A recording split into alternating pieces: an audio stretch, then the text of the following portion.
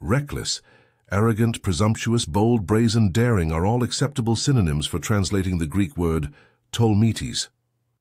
Tolma, the base word here, was the characteristic quality of the Athenians during their heyday according to Thucydides. Characteristically, the Athenians were risk-takers who gambled on victory no matter the odds, a quality which often demoralized their opponents, but which, in the end, proved their ruin when they lost the greatest gamble of all, the invasion of Sicily. Taking on God himself is the most reckless thing any person could ever do. Pretending that in doing so one was actually helping him is even more breathtakingly arrogant. That is, doing Gnostic combat purportedly on his behalf.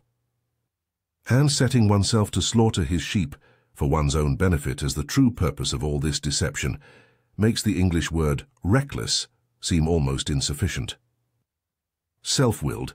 The Greek adjective orthaids and other parts of speech from the same root refer to stubbornness, arrogance, and surliness. Etymologically, the word group has to do with putting one's own desires first. Titus chapter 1 verse 7 tells us that this is a characteristic which no godly pastor-teacher should ever exhibit. While true teachers need to be resolute and unflinching in defense of the truth, stubbornness for its own sake is no virtue, and arrogantly assuming one's own correctness and/or demanding compliance in all matters based on one's position is a model to be avoided at all costs, even though it is easily recognized today in all too many pastors and groups. Applied to these particular individuals and false teachers in general, self-willed also has to do with putting their own interests in front of those of the congregation whom they are supposed to be serving, exactly the opposite of what the Bible commands and commends of true teachers of the Bible. Angelic powers. In the very last part of the previous paragraph, part of the same verse in our modern verse structure, the false teachers in question were described as those who in their lust pursue the polluting of the flesh and so despise God's divine authority.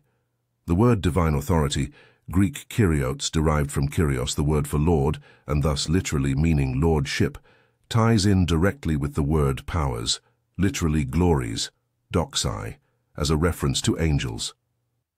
Jude had likewise combined the two terms in his parallel passage.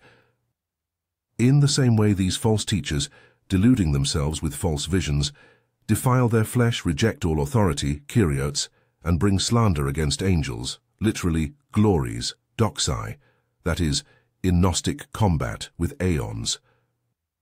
Jude chapter 1 verse 8. The word authority can be used of angels as well, Colossians chapter 1 verse 16, and Ephesians chapter 1 verse 21, since in terms of the elect angels, their authority is directly derived from God's authority.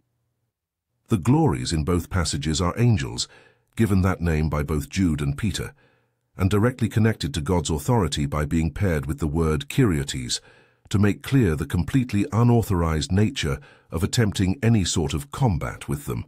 Who are we, who is anyone, to dispute God's authority or anyone given it, or to despise his glory or anyone manifesting it? Whether elect or fallen, angels are not to be underestimated, and certainly not to be slandered, disparaged, or blasphemed by mere human beings, as they are of much greater strength and power. That is drinking down arrogance and ignorance in a toxic cocktail, sure to result in no good. And the proof of that truth is in the fact that even elect angels do not deign to attempt what these false teachers are prescribing and ostensibly doing, that is, Michael in his unwillingness to disparage the devil when involved in combat, with him being the prime example named in Jude chapter 1 verse 9 and understood here as well. If even other angels, beings of much greater strength and power than we, refrain from such activity, it is the height of temerity to assume that anything but disaster could result from attempting to take part in this Gnostic combat, however engaged in, and that remains true of any such activity today, no matter how popular, such as exorcisms, commanding or binding spirits, or any sort of putative engagement with demons or angels of any sort. While all this may seem beyond obvious to us, we should not underestimate the fascination that many people have with angels and all things angelic. When that curiosity is piqued through the prospect of communing with heavenly beings, and in ways that correspond to hidden desires at that, It is not entirely beyond understanding why these charismatic false teachers were able to gain a hearing with many and a foothold with some. And that is true even in cases where the appeal was not to licentiousness, but to asceticism and abstemiousness, as an equally effective way to engage in such combat. For on the one hand, there are many individuals who are more inclined to the excess of self-deprecation instead of to overindulgence, and on the other hand, to the worship of angels, another aspect of Gnostic teaching, as opposed to doing battle with them. Revelation chapter 19, verse 10 and 22, 8 and 9. So don't let anyone judge you in regard to food or drink, or in the category of festival observances, be it of new moons or Sabbaths. All these things are shadows of what was to come, but the reality has to do with Christ. Let no one gain control over your life, desiring to enslave you to himself, through a show of false humility and the adoration of angels, basing his approach on what he has allegedly seen while puffed up by his own fleshly thoughts, yet not embracing the head Christ.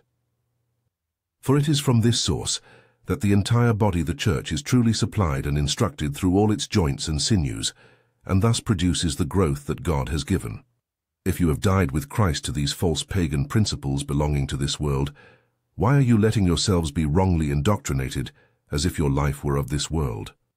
In accordance with the commandments and teaching of mere men, these false teachers tell you don't handle, don't taste, don't touch, even though we know that all these are only things which decay with use.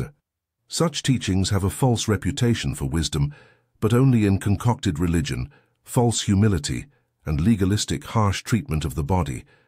They have no actual power to neutralize the sinful flesh, that is, the sin nature is not to be controlled by these legalistic approaches. Colossians chapter 2 verse 16 through 23.